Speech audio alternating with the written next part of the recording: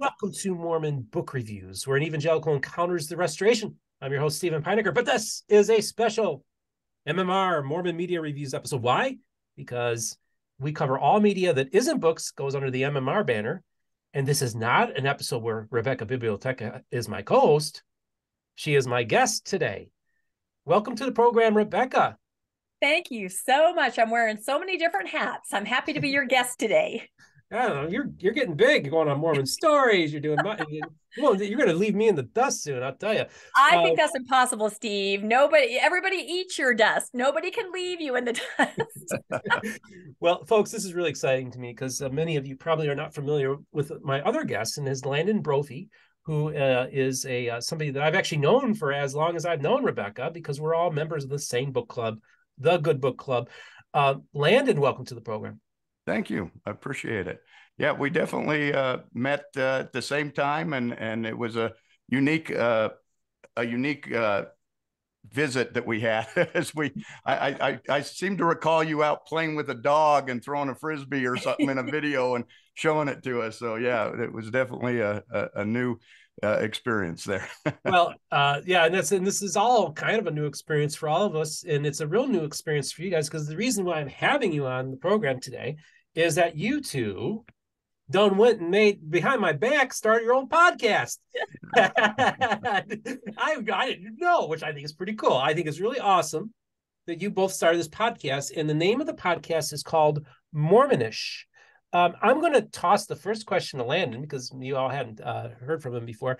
Landon, before we talk about this podcast in particular, I think it's important to perhaps you just give a little background to the audience to kind of give us, just kind of let you know where you're coming from. Oh, sure. Yeah. Well, I was an active Mormon, grew up active Mormon, had a wonderful life as I grew up, wonderful family, enjoyed the church. I was very strong in the church.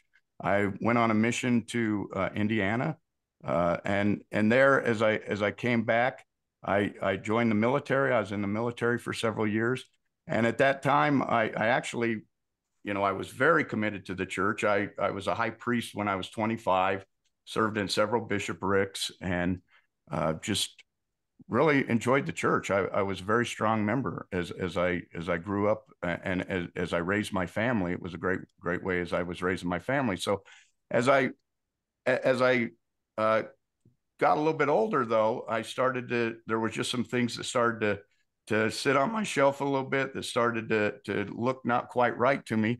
And so I decided that I was going to go on a journey here, and I was going to figure out, what was really going on. And I think it all started when I first went to, I was in Sunday school, and I was reading the Book of Abraham. I was looking through the pictures there, and I just the day before read about the Rosetta Stone. And I was going, oh, well, nobody could read Egyptian back when Joseph Smith translated this. So I was going, well, obviously Joseph Smith was a prophet, and he translated this. So all we've got to do is get people who can read Egyptian now to look at that. And I thought, well, I'm the first person who ever thought of this. So I went home that afternoon, and I went and looked up on the computer, and I was like, oh, wow. I went right to the BYU site, because that was a trusted site. And I read what the BYU archaeologist said, and I went, oh, wow, this is a problem. This does not say what he said it said. And so that started me on a journey. And so I took each of the books. I took each of the main scriptures for Mormondom, the Old Testament, the New Testament, the Doctrine and Covenants, and the Book of Mormon. And I took a year on each one of those. And I started reading everything I could about them. And I didn't look at church sources necessarily, but I didn't look at anti-church sources. I just wanted to look at sources about the time period and learn all the information I could. So I looked up archaeology, linguistics, all the different things that DNA, biology. And I just started looking for answers.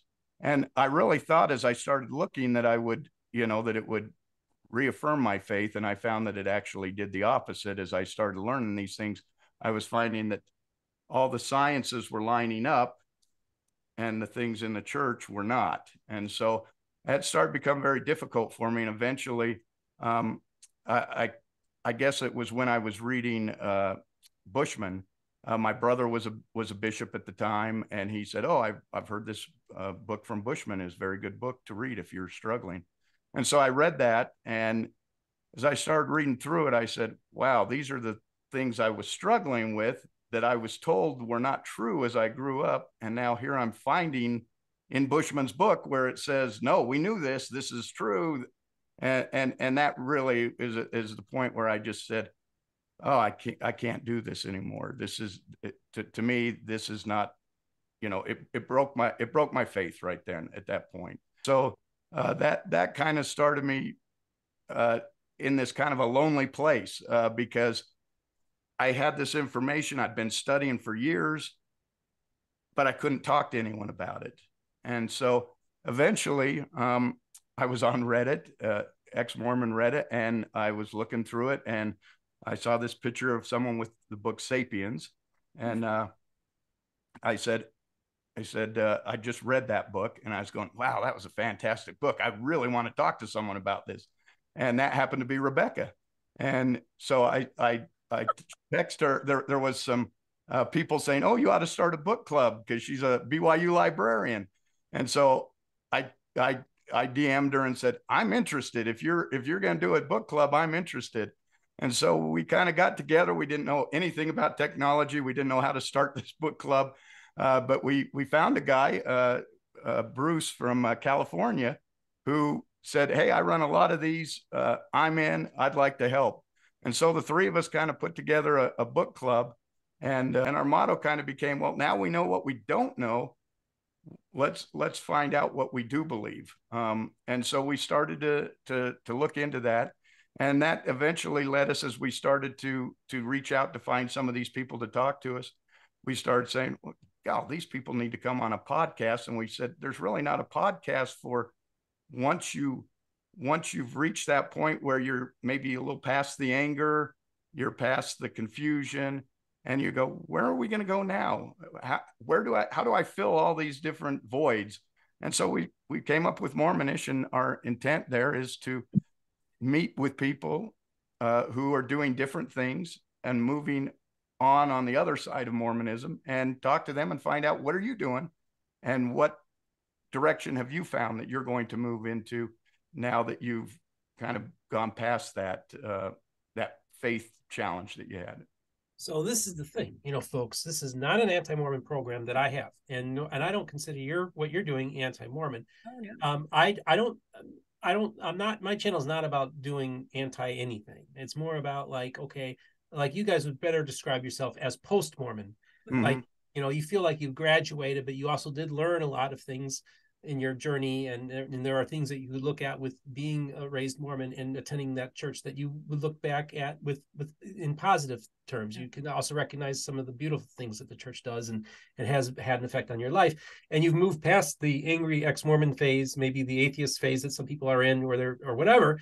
And you're kind of engaging now. It's like, okay, well, I got to kind of rebuild a shelf or rebuild something, a foundation in my life in which I can kind of maybe better understand how to deal with the world now that I've moved on from a faith tradition.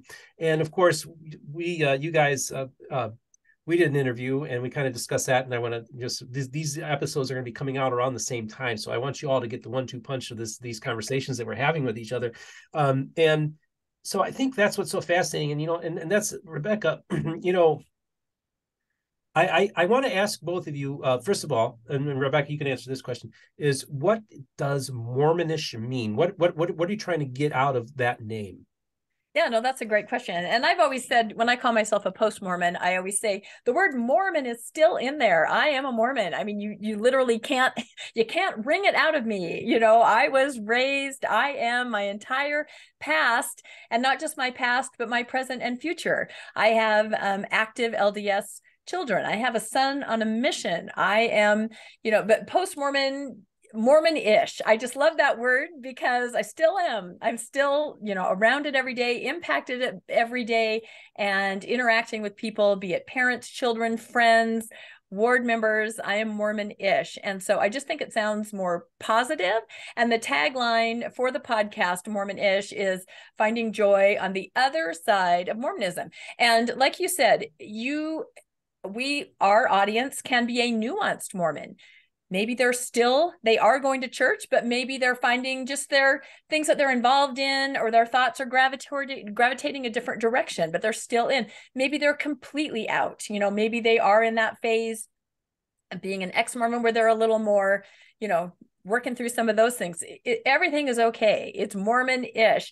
And so the people that we're talking to are at all different. We talked to you, right? We interviewed you, and you're a never Mormon. You're an evangelical. So, but I think there's a lot to be learned from anybody as far as, what amazing things what have you found on the other side? What are you spending your energies on? What advice can you give to people? How can you give people hope, positivity, that you don't have to just be stuck in a certain place? You can be on this journey in a positive way as a Mormon-ish person. So that's kind of where we're at, if that makes sense. Landon, do you think that kind of explains it? Yeah, I absolutely agree. Sometimes you hear people say, when you leave the church, why can't you leave it alone? How can you leave alone something that you grew up in for 50 years? I was LDS. I was an early morning seminary teacher. I was in 3 bishoprics. I was the scoutmaster. Everyone I know is Mormon. My family, my cousins, my nephews, everyone is in the church. You don't get that option to leave it alone. You're going to be invited to baptisms. You're going to be invited to mission farewells. You're going to be involved with these things. So what the church does matter to me, because it affects my family. I see these things affect everyone around me. So I have to be involved still. There's no option there. And at some point you say, well, I kind of want to be involved because I want to understand what is going around, especially in Utah. When you live in Utah, it affects your neighborhood. All your neighbors, your friends are all chosen by whether you're going to church with them or not. There's a big impact. And when you are post-Mormon, or once you decide to leave the church, you lose that community. And that's where we were so devastated, and we were going, I don't want anyone else to go through that. I want to have a community for them. But they're all going through the same thing as I am. They've still got to be tied to that family. And they've still got those family members and those neighbors and those people they work with that have an impact on their life. And so that's what Mormonish is we're still, our background is that. Just like if you say you're Jewish, you're Jewish because you were born into it, and you can never get away from it, and we'll never get away from it. And we don't necessarily want to get away with it. We want to support our family. I was at a homecoming this morning for a niece, and there I was. I'm at church. I'm singing at the top of my lungs. I'm enjoying my niece's talk.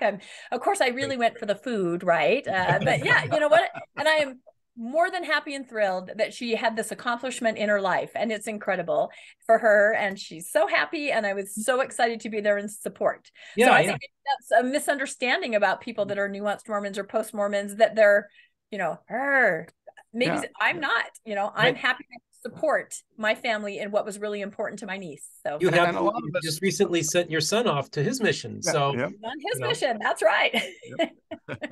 Mormon-ish. And a lot of us that have left, we really wanted to be part of it. We wanted to stay in, but you started finding out that, if you believe a certain way, you just can't. It's just too hard. When you can't go to the temple because you don't believe certain things, even if you want to participate, you're not going to be in any kind of place where you could testify, or any teaching position or anything like that. So there's very little you can contribute at that time. But I wanted it to be true. I really tried to make it work, but I couldn't. So now I'm trying to make it work on the outside.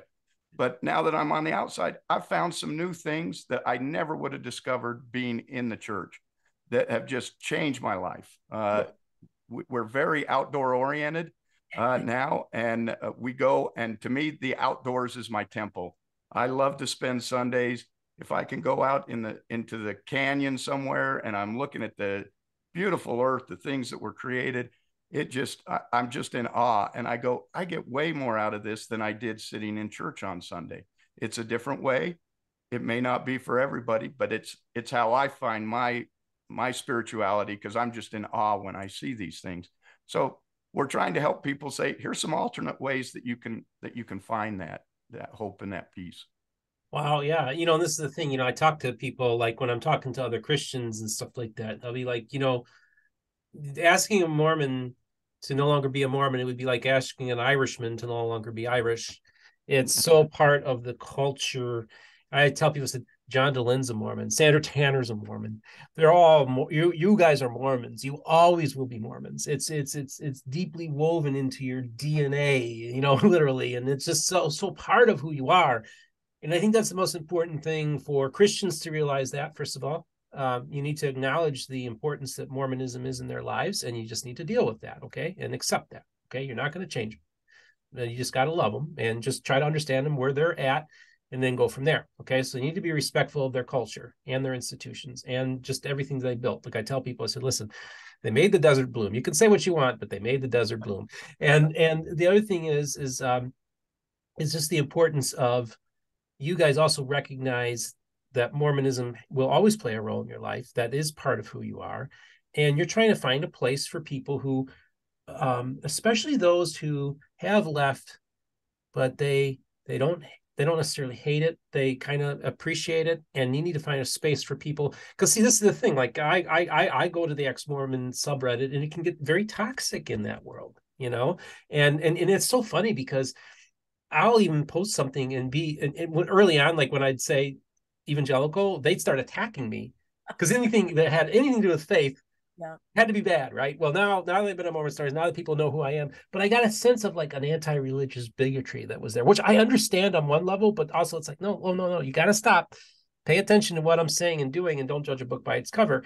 And I think that that's what's so important, is to be able to have these adult conversations, right? It's not a black or white thing. People do not have the right to say, this is why Rebecca left. She left because of sin, or Landon left because of this. It's like, no, you need to talk to Landon and you need to talk to Rebecca and hear their story and find out where they're coming from. And I think that Mormonish can be a great bridge for, hey, if you're a true blue Mormon, rather than just think, well, I'm going to give the reasons why they left, maybe just check out their program and hear what they have to say. Perhaps it will be insightful to even your faith and your faith journey as well. Landon, what do you say to that? I agree with that. I think, some of the things we've looked at doing, and just our last podcast was on traditions, traditions that have been so important to you all your life, especially in the LDS church. You have these milestone events that happen. You have the baptism at 8. You have as a young man, you have the priesthood ordinations at 12, 14, and 16. I know they've kind of changed that now. You've got the mission, the marriage. You have these milestones that you follow, and all of a sudden, you don't have that anymore. But with your children, their cousins have that, and the grandparents are always, we're going to go to their baptism or whatever. And now your family doesn't have those traditions. So how do you create new traditions? How do you find new ways to address that and to build that community? Because those rituals are important in people's lives. You have to have those milestones, but we just have to find a different way to celebrate them. So we've tried to come up with ideas and point people to different things that they can do to help them to have that same experience, but just outside the church. They're doing it on their own. You have to recreate it from scratch. That's a difficult thing to do. So I'm just really curious, because we really haven't talked about it that much. Is what you kind of given me some information here, but like, what was the initial conversation? Like, who came up with the idea we need to do a podcast and we need to call it Mormonish, or discuss with me just the what got this whole ball rolling? I think it was sort of so many people in our book club that we've met, and it's a virtual book club. So they're from all over, and we Zoom in together once a month and we talk about our books. So we have a couple hours where we talk about the books, and then we have what we call a mix and mingle, because we're trying to recreate the old 3-hour block, right? Well, in talking to just all these members, diverse from everywhere, we're just like, God, they are doing some really interesting things. I mean, so different, the things that they're involved in, the things that they're putting their energies into now, maybe more on the other side of Mormonism. We're like, God, these stories are incredible. And then we also, like you said, we're on ex-Mormon or post-Mormon social media. And it seems like sometimes people there are a little lost as far as, what do I do now? My family, I'm the only one, or I'm being ostracized, or, where's my community? So we just kind of saw these two things. We're like, hey, wouldn't it be awesome if there was a place where we could introduce lots of people to, some of these amazing people in our book club, like Steve, some other guests that we'll have that are just talking about their lives and what they're doing. It kind of is a positive, gives people hope. It's a very positive thing, can sort of form community a little bit. I think, Steve, you said something when we interviewed you about how it's so important to find a community, because then when you're coming from that place of, you've got a posse, somebody's got your back, you're not defensive when you interact with others. You feel like you're okay. Someone understands you. They know where you are. You're not sort of desperately alone. So that's kind of sort of a concept too that we thought. And then Landon came up with the term Mormon-ish, just because, we can't leave it alone kind of a thing. We're just ish. So that's kind of how it, do you have anything to add to that, Landon? I think that's kind of just, we've been kicking it around for a while, and with some of our other book club members, about let's just talk to people and hear their stories. Yeah, I think community was the key. We'd have people come in, and obviously people come into the book club at different times and they're at different places.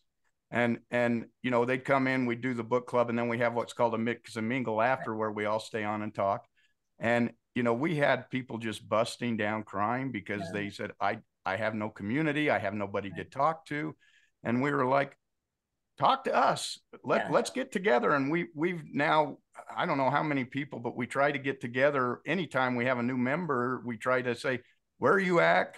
Is there any way we can connect? And we try to go to dinner. We try to go to a show, and we just try to form that community to give them, because I know when I was going through it, I was so alone because I had no one to talk to. It was like you can't tell anyone when you're going through this, because you kind of become the black sheep or whatever. And so I was so alone, and I needed someone, and I said, I don't want that to happen to anyone else. And so I think it was really the community. We just said, there are so many wonderful people doing so many wonderful things. And we've got several never Mormon people like yourself. One right here is a card that I have from one of our book club members that was a Nevermo, and she's going blind, but she does greeting cards or a Christmas card. She does all kinds of cards, and she sent us these, and they're beautiful. I've now mount them and tape them, and we've just seen so many things. She did a class and taught us how to draw and stuff. We did some Sure. You want me to show my drink and draw? Yeah. Oh yeah. I was going to say, a meditative drawing. Yeah, meditative drawing, and she taught us how to do this. Over Zoom. Over Zoom. Yeah. So we wanted community, and Mormonish is just a way we can reach out to those who don't necessarily just read. The Good Book Club does a lot for those who read, but there's people out there that don't read that need a community too. Let's see if Mormonish can accomplish that. Yeah, well, that's great, and that's kind of what my channel is too. Is like, it's got book in the title, but it's become much more than just books, which is fine, because then it makes it accessible to everyone. Because like you said, not all everybody's or readers, but I will say, readers are leaders. So that's the important thing. It is important to read, but I think it's so cool that you guys have found your community. You've built your own community, and now you're kind of outreaching to other people to have them come on your program and have these conversations. I think it's really important that we talk, and we talk things through. And, we all, like Paul says, we all look through a glass darkly, and we need to acknowledge that we just don't know everything, and we can't know everything. But it's so fascinating that what you've done with your book club, and then it's morphing into you guys doing this thing, is that really, you're really doing this as much for each one of you as for anybody else. This is really part of the journey that you're on. Yep, absolutely. And we want people to know, if you need a community, we're here. Join us. We may not be the people that you're want to be best friends with, but somebody in our book club, somebody in Mormonish is going to be able to fill that role. It's wonderful to see. We don't care where people go when they go out. If they want to go back to the church, that's fine. If they want to be an atheist, that's fine. If they're gay, that's fine. We don't care. we just want to welcome people and say, we know what you've gone through. Let's love each other and be there for each other and support each other no matter which way you go. Rebecca? Yeah, I think you said it absolutely correctly. And I think especially during the holidays, which is what we're coming up to and where this is going to air, that is a time where you can all of a sudden feel alone, like very quickly when you're surrounded with people that don't quite see things the way you do. So it's important, like Steve mentioned, that you have a community, somebody behind you, that you can feel that you can interact with others, with somebody who's got your back. So I think it's very important. So I'd like for you now, of course, we don't know exactly when this is going to air, but maybe you can kind of preview some of the people that you have interviewed, or also that you have scheduled to interview. Maybe kind of tell us what's coming down the pike for your channel. Yeah, that's good. Let me see. So our first episode dropped 2 Fridays ago, and we just kind of said, who the heck are we? So Landon and I kind of told our story, like, who are you guys? And it was kind of fun because it was on the same day that I went and did my first Mormon Stories book club on John DeLynch's show. So I didn't expect him to do this, but he said, oh, we got Rebecca here and she's got a new podcast. And I'm like, oh my goodness. So it had a little bit of an announcement there, so it might be on the radar a little bit for people. So that was really fun. And then the one that we just, our special Black Friday edition, we did, like Landon said, all about traditions, losing traditions, creating new traditions, holiday traditions, because that's a question you see on post-Mormon social media all the time now. Like, what do I do? Is it okay that I recreate the manger scene with my family, extended family, when I am moving away from Christianity? Or is it okay if I do that? And our answer to everybody is, it's whatever you want to do is okay. Whatever feels good, whatever feels right to you. So that was an interesting episode to do. We're going to be talking, we talked with Steve, of course. We're going to be talking with one of our book club members who has her own podcast called Where Will You Go? Her name is Marty Lynn Nielsen, and she's kind of an expert on negotiating conversations with people that have differing views than you. So we thought that would be a really good one during December. She has some techniques, just ways to phrase things that you can kind of communicate, as we're talking to family that might have some different points of view. So Landon, I think maybe there's 1 or 2 guests we have coming on in December, and then we'll push into January, but who else can you think of? We've got, let's see, we've got Monique, who we met out at a dinner theater. We went to a dinner theater together, and Tom won the dance contest. And afterwards, we hung out a little bit, and we were talking to this gal. And the next day, I went on to the Facebook page to say, hey, we really enjoyed the show. And I went and I saw her Facebook, and I started clicking through it, and I said, oh, she sounds like she might be transitioning out of the church. So I just reached out to her and said, where are you at? And she said, no, I really need some friends. And she's a very talented PhD in theater, right? I think is what she's in. Yep, in theater. She's got so several we're going to be talking to her about what she's been doing. We've got DeVace. We're going to be doing a little special with him. Yep. So that'll be coming out on New Year's Eve, right before to end the year. So and then we have another member of our book club named Bill Knowlton, who has started a apparel line called Ally Parent Apparel, to support and let everyone know that you're an ally for children or for anybody. So he actually gave us some merch. That was nice. You were wearing that in the interview. So again, somebody that is on the other side of Mormonism, and he has now become more of an activist, and he started an entire apparel line to support, the LGBTQ community. So, we just diverse amount of people that we have coming on. It's really exciting. Well, that's very exciting just to have you guys, you're up and coming, you're talking to people, of course.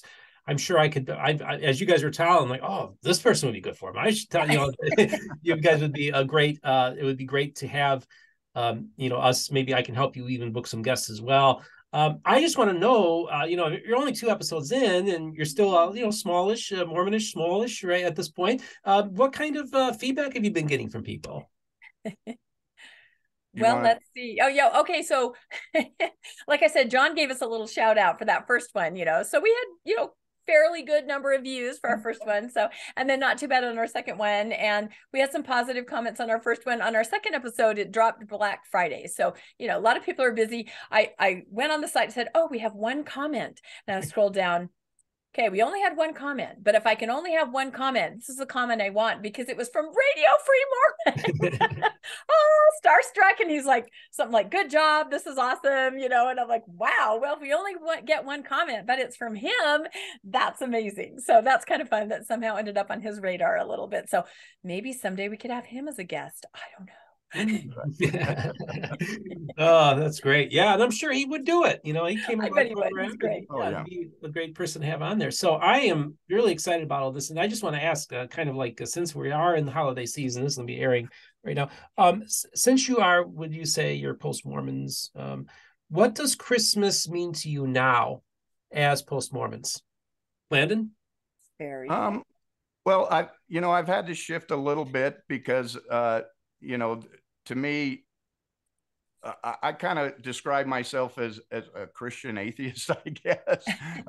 I don't necessarily believe that Jesus was the Son of God, but I do believe that he was a great philosopher and that the things that he teaches are what I want to follow. I believe in turning the other cheek and love one another and those things that he taught.